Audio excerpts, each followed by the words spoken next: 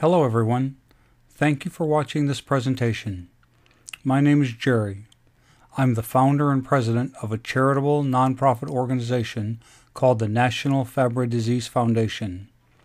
I'd like to take a few minutes of your time today to let you know how you can help us to improve and extend the lives of thousands of people in our country and around the world who have a rare genetic condition called Fabry disease. By viewing this presentation, you can learn about the many symptoms of our progressive, destructive, and life-threatening but treatable condition and help us to recognize and rescue everyone with Fabry disease. Fabry disease is an inherited disease that affects the entire body in its classic form. It has many symptoms that could lead to recognition and diagnosis, but they are usually ignored, overlooked, unrecognized, or misdiagnosed. Viewed individually, the symptoms are attributed to many other conditions, but viewed together, they are puzzle pieces of a single multi-symptom disease. Fabry disease signs and symptoms offer more than 24 clues that could lead to a correct diagnosis. Overlooked or viewed individually, they may never be understood as part of a bigger picture. Viewed together, they can solve a medical mystery and in some cases answer a lifetime of unanswered questions. The first question you should think about is whether there is a history in your immediate or extended family of heart attacks, strokes, kidney failure, or premature death from those conditions. Fabry disease is usually passed from parents to children, but sometimes it will occur spontaneously as a first case in a family.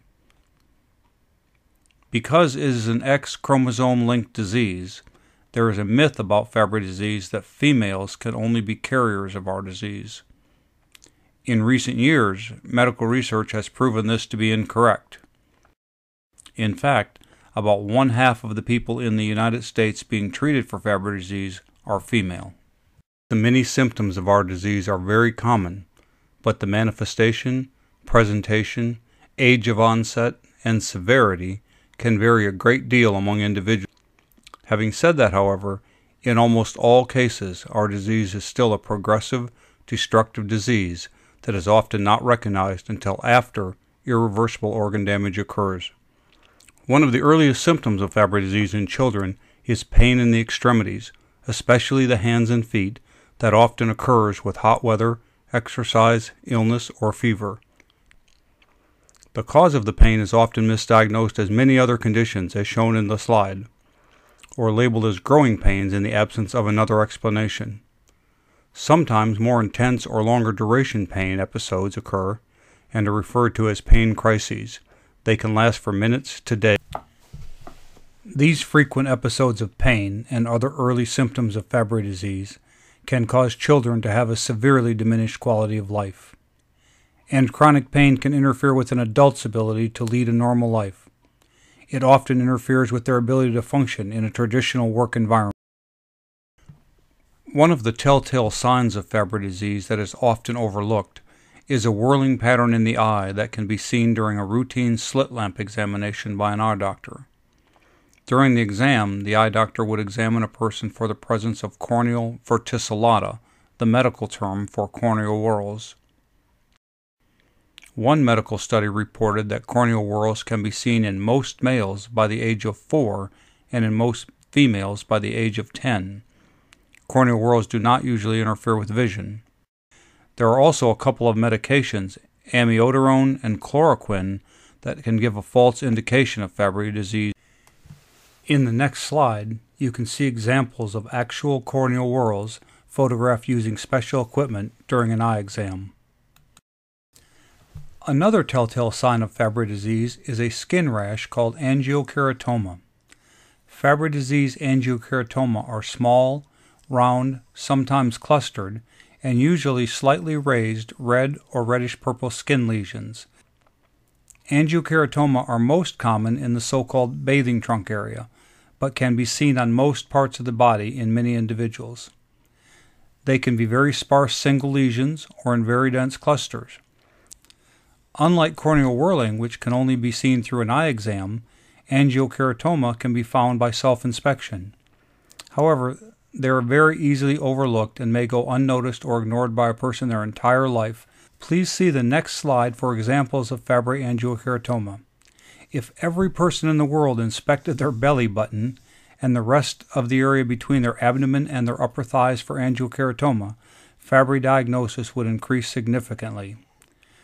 Dermatologists, as well as most other physicians, can play a significant role in identifying angiokeratoma, but families can have just as great or even greater impact on recognition of this telltale sign of Fabry disease. People with Fabry disease often have a reduced ability to perspire, called hypohidrosis. People with Fabry disease do not tolerate hot or cold temperatures or strenuous physical activity well, because of the resulting increased pain and fatigue. Being unable to perspire properly and overheating easily can have a significant adverse impact on a person's desire and/or ability to participate in sports or other strenuous activities. Chronic gastrointestinal upset, primarily abdominal pain and frequent, often explosive diarrhea that are common with Fabry disease can have a severe impact on an individual's quality of life. Other common GI symptoms include excessive gas, bloating, constipation, nausea, and vomiting. Feeling full quickly when eating is also a common symptom of our disease. GI upset is often misdiagnosed as diarrhea predominant irritable bowel syndrome or other GI disorders. Having a chronic illness like Fabry disease can be very stressful for many reasons. The burden of the physical impacts of our disease can interfere with living a normal life. The pain, fatigue, and other symptoms can even make simple daily tasks difficult, or cause people to miss out on many life experiences. Coupled with worry about a future with a progressive, destructive disease, can easily cause anxiety and depression. Sometimes people withdraw and keep to themselves. The National Fabry Disease Foundation provides free, confidential family assistance to people in the Fabry community. This contracted counseling service is available 24 hours a day, 7 days a week to individuals that would like to speak to a counselor. Constant or frequent ringing in the ears, medically referred to as tinnitus, and progressive or sudden hearing loss are common symptoms of Fabry disease. Studies reveal that hearing loss in males typically begins in the second decade of life and in the fourth decade of life for females.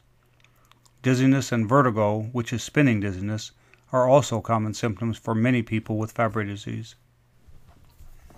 Fabry disease often causes obstructive or restrictive lung disease. Common symptoms include shortness of breath, medically referred to as dyspnea, wheezing, and bronchitis. Chronic coughing and exercise intolerance are common. People with Fabry disease are often diagnosed with asthma or COPD, chronic obstructive pulmonary disease. To this point, we have discussed the many symptoms of Fabry disease that primarily impact a child or adult's quality of life. With age and disease progression, many individuals with Fabry disease experience kidney, heart, and cerebrovascular dysfunction and the life-threatening consequences of kidney failure, heart attacks, and stroke at a relatively early age. Overt proteinuria, which refers to having a positive standard urine dipstick test, and progressive glomerular filtration rate decline, aka GFR decline, are some of the earliest signs of kidney decline that may be caused by Fabry disease.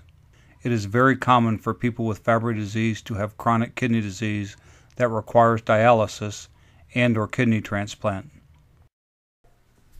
Cysts in the kidneys and swelling, especially in the lower legs, are also common symptoms of Fabry disease that may offer clues to a physician that result in a diagnosis. One medical study reported that 50% of people with Fabry disease have cardiac symptoms at the age of 36. Hypertrophic cardiomyopathy, which means a portion of the heart muscle is thickened without any obvious cause, and left ventricular hypertrophy, also known as LVH, which describes thickening of the left ventricle wall of the heart, are common symptoms of Fabry disease. People with Fabry disease often experience heart palpitations, arrhythmias, atrial fibrillation, and conduction abnormalities. heart attacks and heart failure at a relatively early age often occur. Raynaud's syndrome, secondary to Fabry disease, is also common. Neurological symptoms such as complex migraines, white matter changes in the brain, transient ischemic attacks, and strokes of unknown causes at a relatively early age are common with Fabry disease. To review, stroke symptoms can include sudden numbness or weakness of the face, arm, or leg, especially on one side of the body, sudden confusion, trouble speaking or understanding, sudden trouble seeing in one or both eyes, and sudden trouble walking, dizziness, or loss of balance or coordination. Transient ischemic attacks, also called TIAs, and often referred to as mini-strokes, can include the same symptoms as a stroke, but they usually disappear within 24 hours. A complex migraine is a headache accompanied by stroke-like symptoms. Almost 25% of people with Fabry disease experience a cerebrovascular event. These events occur for men and women at the average ages of 34 and 54 respectively. Neurological damage is at the root of many other Fabry symptoms. With hope and help, people with Fabry disease have a chance to live significantly better and longer lives. The average age of death for an untreated male with Fabry disease is about 50 years old, and about 10 to 15 years older for females. With treatment available, children with Fabry disease should not have to live a diminished quality of life, and adults should not have to die young from heart attacks, strokes, and kidney failure. Widespread physician and family education is critical to change this tragic situation for thousands of people who remain unrecognized and undiagnosed.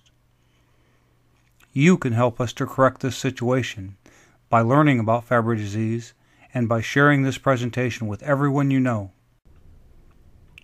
The National Fabry Disease Foundation's vision is, no longer will any individual's quality of life be diminished, nor will their lives be shortened because of Fabry disease. Please help us to make this vision a reality. For a rare genetic disorder, Fabry disease is well studied in the medical community. There have been over 2,600 medical journal articles written about various aspects of Fabry disease. We are also fortunate to have some very dedicated physicians, Fabry disease key opinion leaders, and clinical staff members in our community, some of who are making Fabry disease their life's work.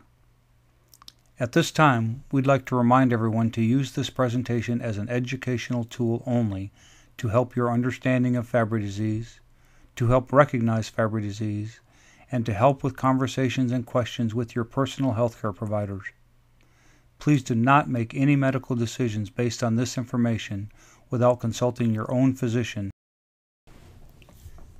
This concludes our presentation about the symptoms of Fabry disease. Thank you so much for spending some of your valuable time today with us.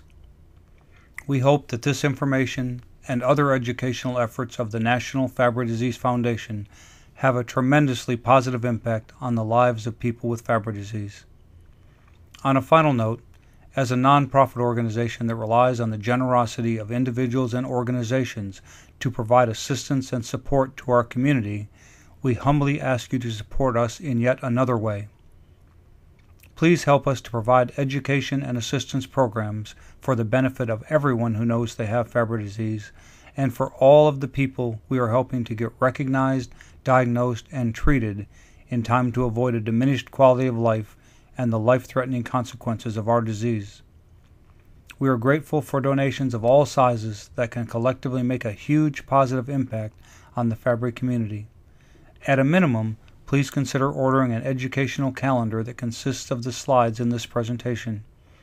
It is a great tool to educate others about our disease, and it helps to support our efforts that will forever change the lives of so many people. To obtain more information or to make a tax-exempt charitable donation today, please visit www.fabrydisease.org and look for the Donate Now button in the middle of the page. I'd like to end with one of my favorite quotes by the actress Audrey Hepburn as we work hard to not leave anyone with Fabry disease behind. She said, "People, even more than things, have to be renewed, restored, revived, reclaimed, and redeemed.